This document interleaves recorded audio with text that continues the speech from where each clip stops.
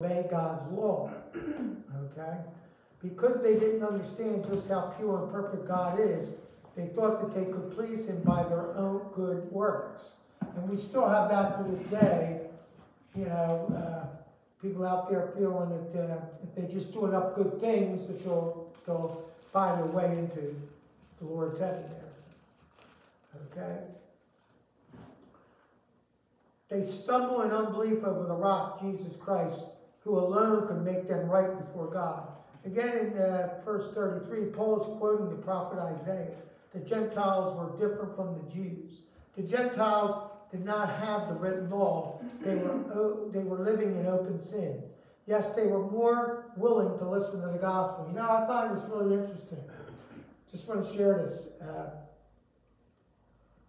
You know, I was a church planner for like 15 years, helping plant churches and so forth. You know, it was really interesting, kind of relating to this. Many times, people that don't really know anything about church or anything about anything are more prone to come to Christ. You know, basically that's what's going on here with the Gentiles. They didn't have the law, they didn't have anything, and it says here that they were more willing to listen to the gospel. And I found myself that as a church planner, people that were down and out, people that struggled with alcohol and drugs and living on the street and so forth, hard lives, and out there were just doing whatever. When you'd sit down and really talk with them, many of them would want to come to Christ because they were down and out. They were pretty destitute, you know, living on the streets, didn't know where they, you know. We had one place that we rented right in Columbia, outside of Lancaster there, and we would have a couple of these homeless people that would want to stay in our building and sleep there because they had nowhere to go. And we would try to help them, give them food and so forth and whatever. And a couple of them came to really know Christ and ended up being part of our choir that we had, singing and so forth, you know. And it was funny because our choir that we had was basically people coming from the homeless mission, where I would go pick them up. Water Street Mission it was called. I would go pick them up and take them back, and you know, they came to the Lord. And one I still keep in contact with to this day. I send him the message each week, and he's finally got out of the mission. He has his own apartment. He's really following the Lord, and he's doing well. You know, God's really kind of delivered this guy, you know, and he was really destitute. But I'm just sharing that because, you know, many times these, you know, kind of relates here that, you know, sometimes, you know, the people that go to church every week and all, a lot of them, they may believe that they're saved, but they're not. You know, you have to accept Jesus Christ as your Lord and Savior. And there are people, I remember living in Little Rock, Arkansas, doing work out there when we first went in. And I was part of a church out there, and I sat next to a fella one Sunday morning, got talking with him, and I says, so how long you been coming out to Market Street Church? He says, oh, about 20, 25 years. I said, yeah. I says, he says, oh yeah, my mother came here, my grandparents came here, my great-grandparents came here. Long story short, I got talking to him, asked him about his salvation. He wasn't saved. He wasn't saved. Here the fellow was going to church for 25 years, attending this church. And the conversation, I talked to him about, you know, being a sinner and all. He says, you know, telling me, justifying. Hey, no. I've been part of this church for 25 years. My mother goes to this church. My grandparents go to this church. And I give, and I do this, and I do that. It's telling me all this stuff. You know, and I says, you got to understand. Do you know Jesus Christ is your Lord and Savior? I don't know about that, but I can tell you this, this, and this, and this, and this. So, you know, I went on to share the gospel with him. Well, no, to my knowledge, with me there, he didn't get saved at that point, but I gave it to him, you know, gave him the message. But yet, he attended this church for over 20 years. You know, but didn't know the Lord. He's probably regular too. Yeah, In his service. yeah, he was ready. This is what you do. Yeah. You know, so, and he said, yeah, I said, do you believe I remember saying to him, do you believe you're going to heaven? Oh, absolutely. I said, what makes you think you're going to heaven? I've been attending here for over 25 years. He says, of course I'm going to. I go to church every week. I don't miss. He thought he was going to heaven. You know, I said, I don't mean you're going to heaven. You know, and I had to watch talking to him because he looked like he was getting a little hostile with it there too, because, you know, more or less me telling him, are you saved? Do you know Jesus Christ is your Lord and Savior? He was kind of avoiding that. You know what I mean? So long story short, he didn't know the Lord. But yet, back to our Bible study here, this is talking about these Gentiles, these people that never heard anything about God, were more willing to listen to the gospel. You know? And it says, through the preaching of Paul and others in the early church, many Gentiles acknowledged that they were sinners. Okay? Gentiles are what? People that were not Jewish. See, we talked about this last week. We were talking about that the Jewish people thought that they reigned because, you know, originally they were God's chosen people. And the questions come up like, well, why did God choose them? We don't really know. He chose them, you know. But what happened? They rebelled. They started thinking pride got in their way. They started thinking basically who they thought they were. They were better than this one, better than that one. You know, so they fell away thinking, well, wait a minute. We can do this and we can do that because we're God's chosen people. So we can get away with this. God loves us and He chose us. So He didn't choose them. He chose us. We're special. You know what I mean? So because of this, their pride got in the way. And, you know, and of course, we know that God knew this. This is ordained, but God knew that this was going to happen so that you and I could have the gospel. Praise God. Thank you, Jesus, that we're able to have the gospel because of their rebellion. You and I have the gospel to this day. But God knew they would do that, you know, and He had a plan. But says. So they agreed with God that the Lord Jesus Christ was Savior of sinners and God forgave them. God turned from using rebellious Israel and began to use the Gentiles to do His work. Okay? Paul continued to lament the Israelites' rejection of the Messiah. Okay, now let's go into Romans 10, reading 1 through 4. Okay. Romans chapter 10, 1 through 4. Okay. This is about Israel. They need the gospel. Anybody want to read that? Dear brothers and sisters, the longing of my heart and my prayer to God is for the people of Israel to be saved. I know what enthusiasm they have for God, but is misdirected by zeal. For they don't understand God's way of making people right with Himself. Refusing to accept God's way, they cling to their own way in getting right with God by trying to keep the law. Thank you. Do you want me to read 4 too? Yeah, 4. For Christ has already accomplished the purpose for which the law was given. As a result, all who believed in Him are made right with God. So there you go. So what went wrong with the Israelites? What were they trying to do? Live under the law. Live under the law. You know what I mean? They were trying to keep the law. And see, right there, they lost. Because you cannot keep the law.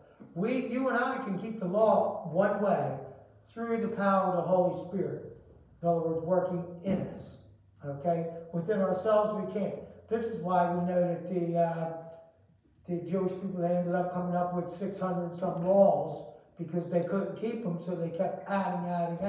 So they refused to acknowledge what Paul was talking about. They were seeking to establish their own righteousness, having not submitted to the righteousness of God, not wanting to do it God's way, saying, we're going to do it, this is the way we're going to do it. Therefore, making themselves even higher than God, so to speak. You know, so they were really on the wrong path there. Okay. Somebody read Acts chapter 7, verse 58. Go in your Bible to Acts. Back up.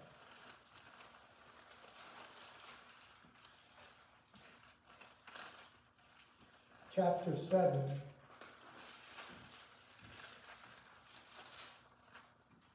One book back. Verse 58. And they cast him out of the city and stoned him, and the witnesses laid down their clothes at the feet of a young man named Saul. Okay. Being stoned for giving the gospel. Okay. Paul was a prime example of Saul, the persecuting of Christians. Okay. In their zeal to keep the law of the Jewish, overlooked the fact that they themselves were guilty sinners. They would not acknowledge that. All right? Somebody read Philippians 3, 4 to 6. These are just cross-references to what we're studying here. Philippians 3, 4 to 6.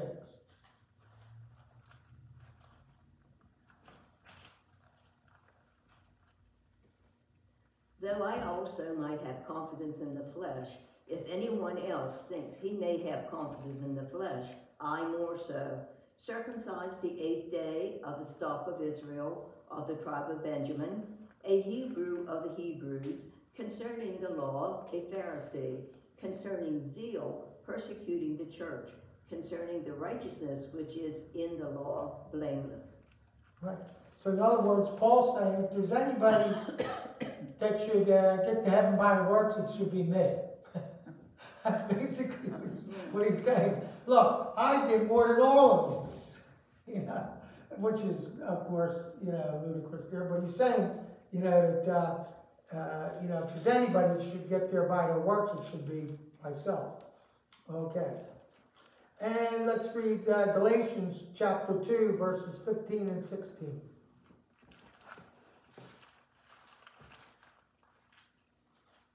Galatians chapter 2.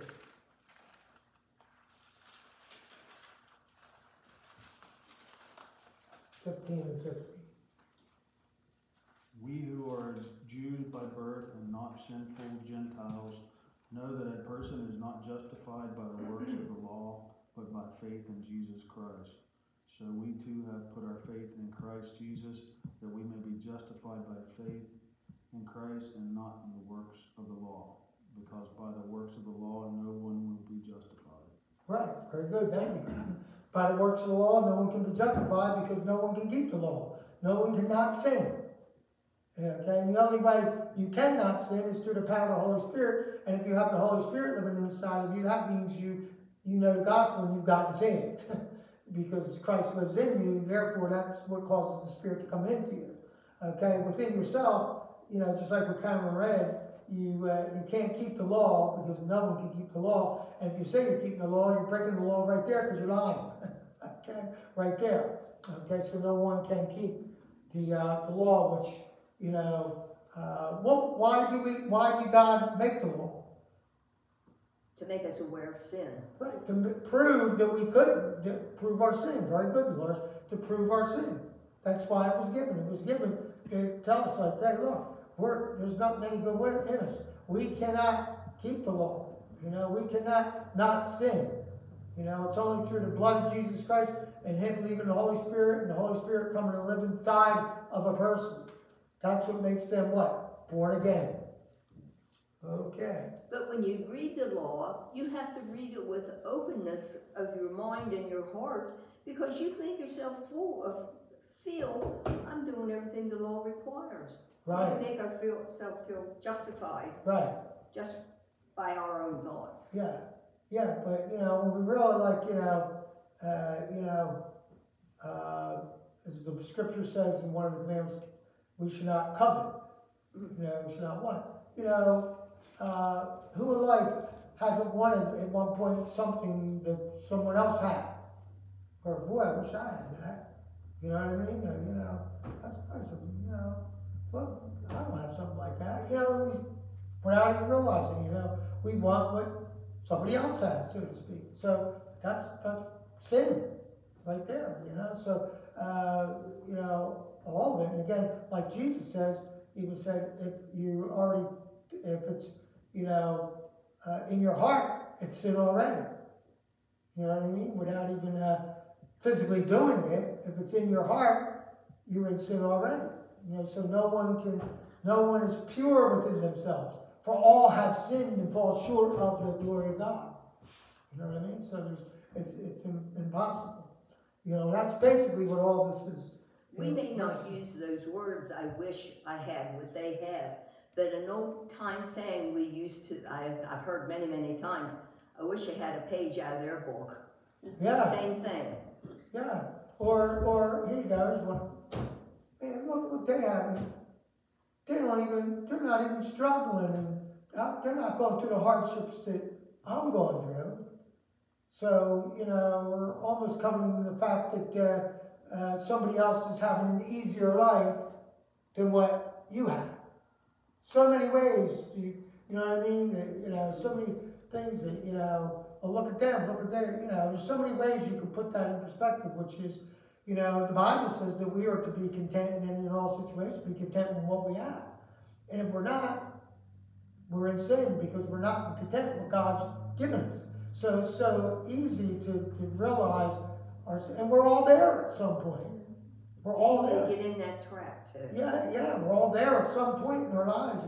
We all fall short. Romans 2:23. We all fall short of the glory of God.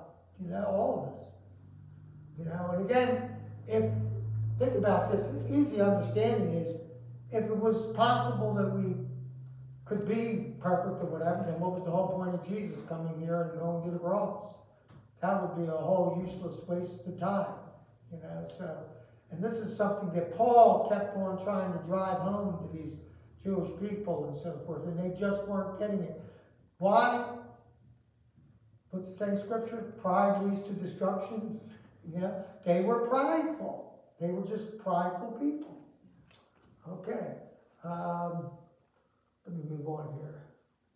It says, if the Jews had trusted in God's deliverance from their sins and not their own self-righteous efforts, they would have been saved.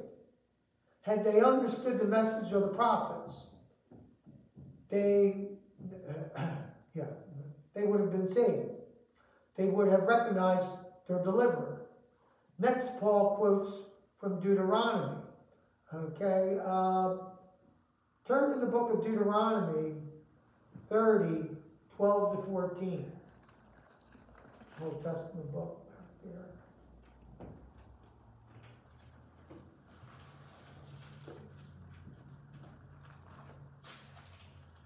Right after Numbers there.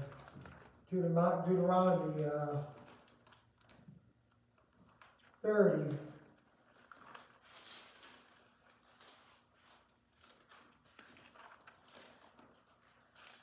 Deuteronomy 30.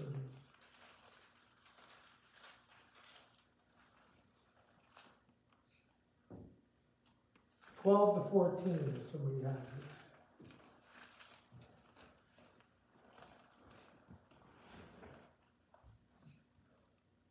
It is not kept in heaven, so distant that you must ask, who will go up to heaven and bring it down so we can hear it and obey? It is not kept beyond the sea, so far away that you must ask, who will cross the sea to bring it to us so we can hear it and obey? No, the message is very close to hand. It is on the lips and in your heart so that you can obey it. How far did you tell me? What did I say, 14? Okay, that was it. Yeah. Okay, thank you. Okay, that's the choice to obey and understand. For this commandment which I commanded you today is not too mysterious for you, nor is it so far off. Okay, that was back in Deuteronomy there. All right, let's move on to Romans chapter 10. Go back to the book of Romans. We're going to read 8 to 13.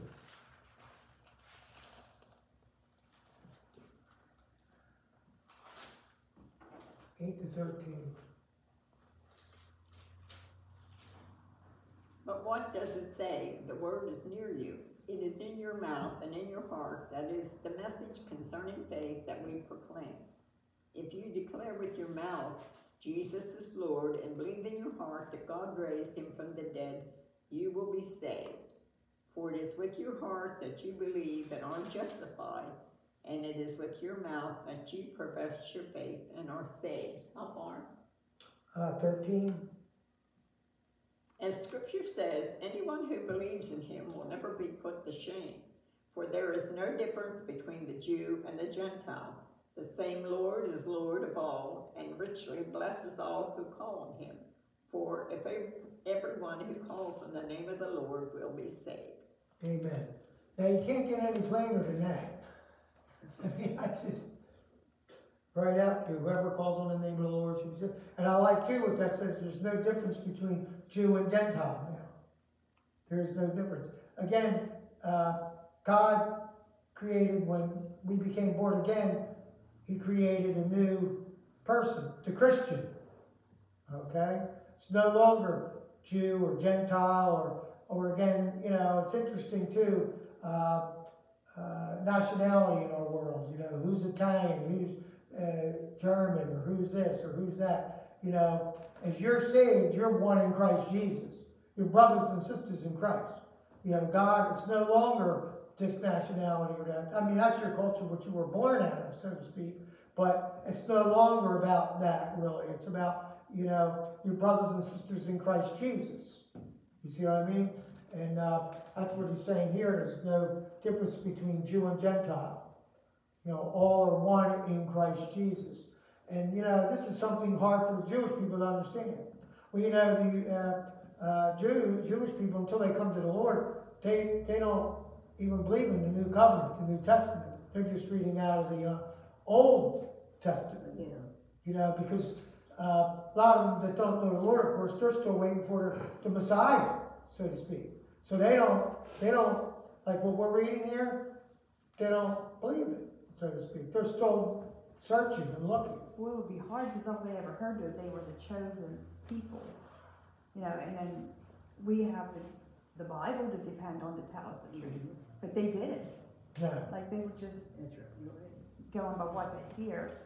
Yeah. And if somebody tells you you're not going to heaven because They had to depend on the word of somebody else instead of Yeah, their own. right. That's how it was originally passed down, word of mouth. Yeah. Then eventually the scrolls got written, but I was going to say, and usually a story this long ends up this long. Yeah. If it goes around. and then in the scrolls, when the scrolls were developed, it was only the high priest, the leaders that would read from these. You see what I mean? So you know, and again, it went around by word of mouth, so to speak. But you know, just interesting how it all is put together here. Okay, it says, God was not looking for law keepers. No one is able to keep the law, what we've been talking about here tonight. Instead, he has asked for simple agreement that Jesus indeed is the Lord. God has shown us that Jesus was Lord by raising him from the dead, and this salvation was not for Jews alone. It is wide open, the Jew, the Gentile, to all who come to him by faith in Jesus Christ. And how is the gospel spread? Okay. Let's look at Galatians chapter 3, 26 to 28.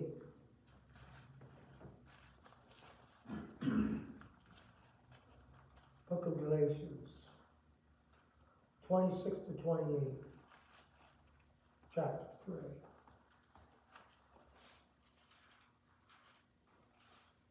So in Christ Jesus you are all children of God through faith. For all of you who are baptized into Christ have clothed yourself with Christ.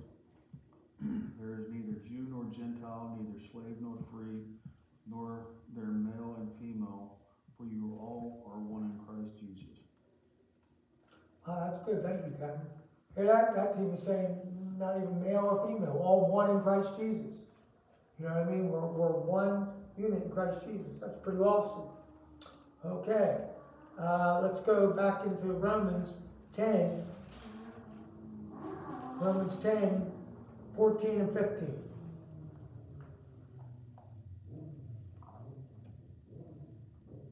How then shall they call on him in whom they have not believed? And how shall they believe in him of whom they have not heard? And how shall they hear without a preacher? And how shall they preach unless they are sent? As it is written, how beautiful are the feet of those who preach the gospel of peace, who bring glad tidings of good things. Amen. These verses may be referring to the Israelites, but they also apply to everyone everywhere. This is the way the gospel is spread all over the world. The Lord sends his servants to preach the gospel. In other words, how will they hear? This is where you get missionaries. You know, you get people that, go on different countries and so forth. But, you know, like I always share, all of us, in a sense, are missionaries. If you're saved, you're a missionary. Okay? What's a missionary? Spread the gospel. Right. Someone who, like Marcus said. Okay? Now, if you're saved, you are to what? Spread the gospel. That's your calling. You know, our calling is to spread the gospel, to give the good news, to share. So, you know, a lot of Christians many times get that confused. They figure, well, I'm not in, quote, we would say, full-time ministry, you know, or I'm a, like, use myself for example, quote, a working missionary for 15 years as a church planner. Okay, I basically did that as a call from God, as a church planner. I was on a mission for God to plant churches and so forth. But that was my occupation was a missionary. But we're all called to be missionaries. We're all called to go and share our faith, just like Martha just said. What's a missionary? Somebody who shares his faith. They're on a mission. Okay? In other words, put it this way. What's the point of learning and understanding God's word to keep it to yourself? Okay? That's not what we're to do. We're not supposed to learn and get the knowledge and wisdom to keep it to ourselves. Now, one of the first ways that you share your faith is that in the world, people see something different in you than the average Joe, you know, the average working class person. They see something different in you. So that can cause somebody to ask questions, or why you do this or you don't do that. You know, why are you involved in some different things of this nature and so forth. But today, you have many Christians that are, you know, afraid to share their faith. I used to teach a course in Arkansas called Sharing Your Faith Without Fear. You know, because one of the biggest reasons people don't share their faith is they're afraid. They're afraid that they're going to get stumped, or they're not going to know enough. But it's like this: the easiest way to share your faith is to share your testimony of things that God's doing in your own personal life. You know, a person can't deny what God is doing in your own personal life. They can't deny that. You know, and but we're all called to on the mission field, some way or another, to be sharing our faith. So the Lord sends his servants to preach the gospel. The gospel is preached to those who have not yet heard. When people hear the message and believe, many times they become saved. Okay?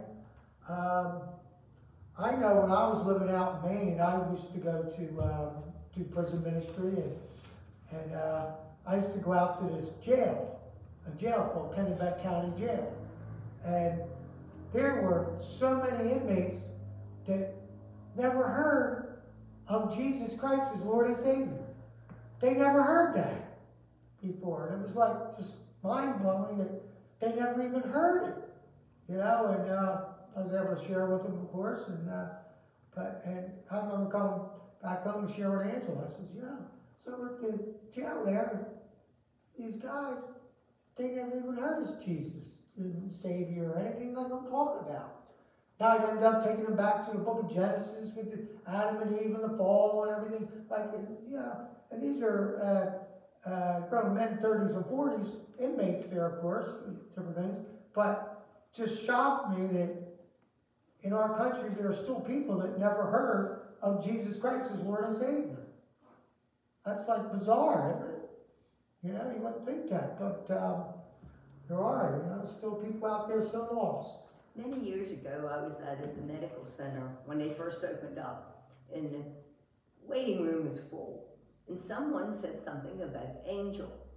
And one little boy looked at his mother and said, "Are there really angels?" Shh, shh, shh.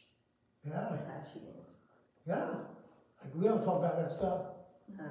And see, right there, Dolores, that's an open door. That's an open door. You know what I mean? Things like that. Are there really angels? Yeah, there is, you know. You know, and then, like I'm saying, you know, but it sounded like the mother, of course, kind of went in a little panic, like, "Oh, you can't be talking about that, you can't be talking about that." That's, you know, that's it. You know, it's sad when you think about it. It really is. That's why, you know, we need a lot of prayer for all over the world, our country and all, because the gospel still needs to get out there. I'm telling you, there's so many people that still don't know the truth and are lost, and we gotta be out there doing it. Okay, let's go to 10:16 to 21 here.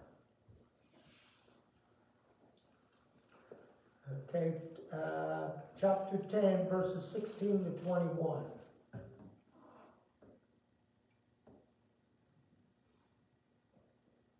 Anybody? But not everyone welcomes the good news. For Isaiah the prophet said, "Lord, who has believed our message?" So faith comes from hearing, that is, hearing the good news about God. I'm sorry, that's it about Christ. That's All right. But I ask, have the people of Israel actually heard the message? Yes, they have. The message has gone through the earth in the words to all the world. How hard did you tell me? 21. But I ask, did the people of Israel really understand?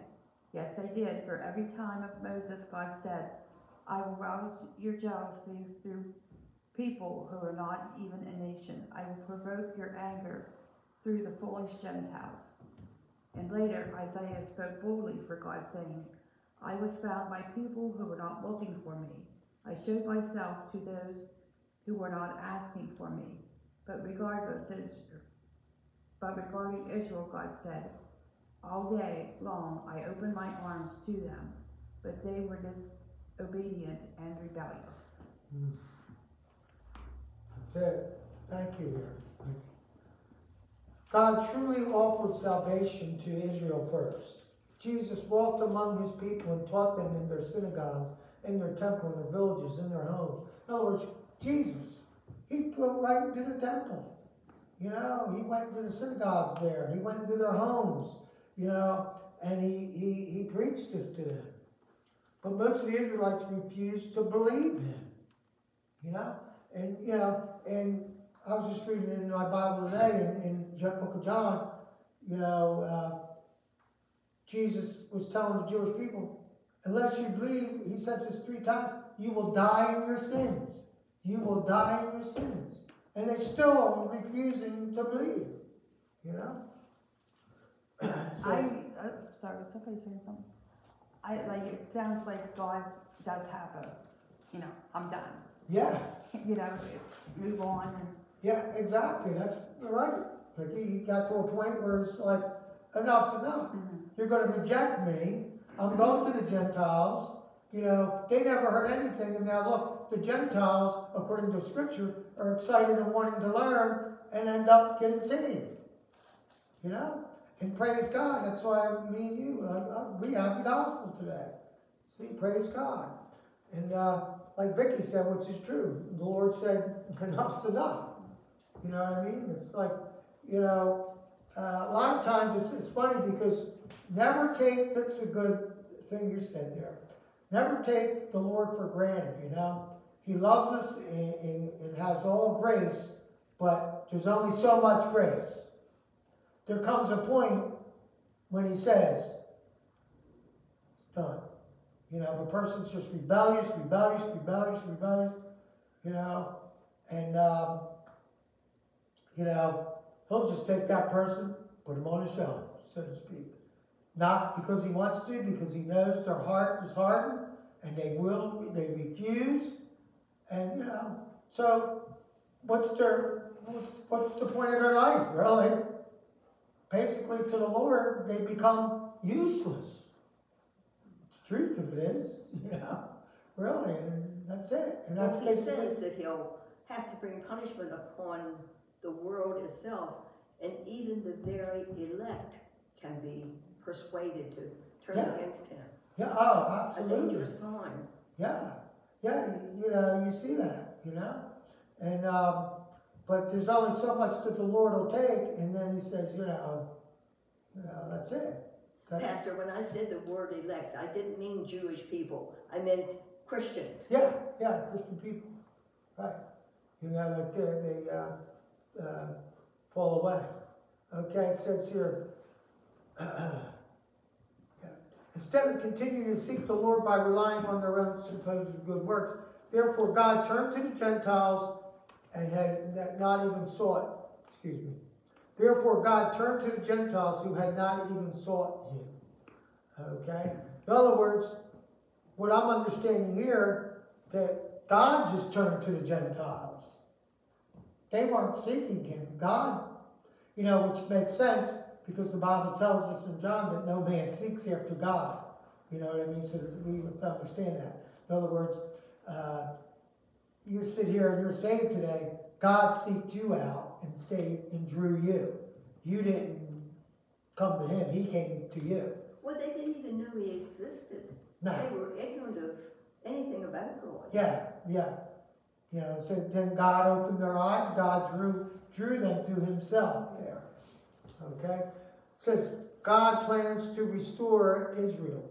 Paul asks if God's rejection of the nation of Israel means that God is no longer interested in the Jews being saved.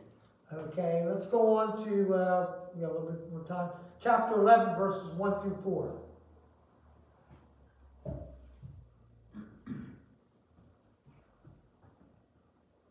I say then, has God cast away His people? Certainly not. For I also am an Israelite of the seed of Abraham, of the tribe of Benjamin. God has not cast away His people, whom He foreknew. Or do you not know what the Scripture saith of Elijah, how he pleads with God against Israel, saying, Lord, they have killed your prophets and torn down your altars, and I alone am left, and they seek my life. But what does the divine response say to him? I have reserved for myself 7,000 men who have not bowed the knee to Baal. Okay, so not all of them have rejected. Not all of them rejected. A lot of them did, but not all of them. Paul asks if God's rejection of the nation of Israel means that God is no longer interested in the Jews being saved. Now we go on here. He reminded the Jews that even when the majority of their nation turned away from God, there were always a few who believed His word and trusted in Him. So in other words, you know, some believed, not all of them turned completely away. And that's just like in our world today. There are Jewish Christians. You know, I listen to TBN, Trinity, you know, and there's a Christian Jewish rabbi on there, and I love listening to him.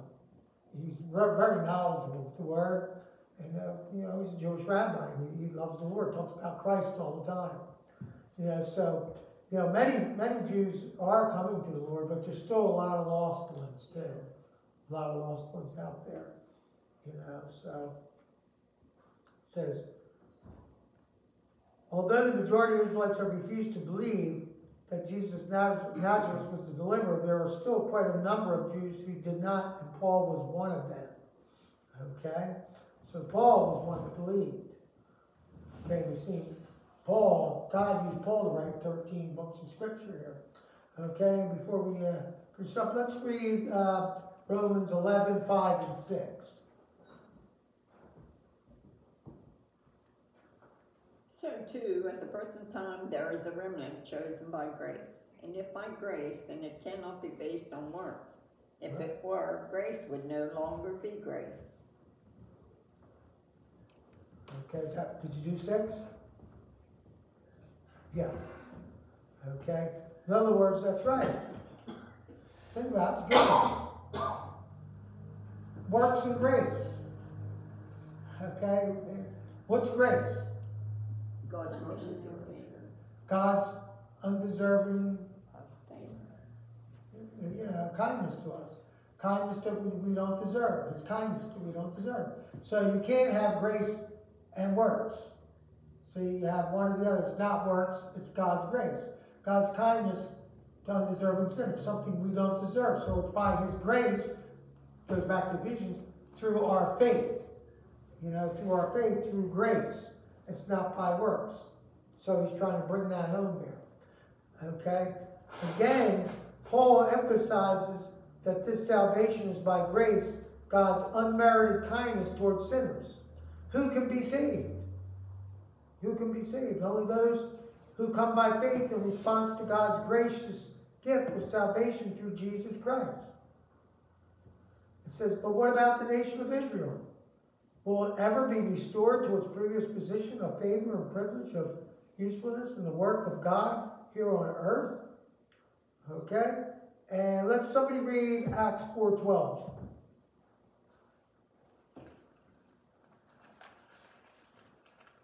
We'll close with this verse here.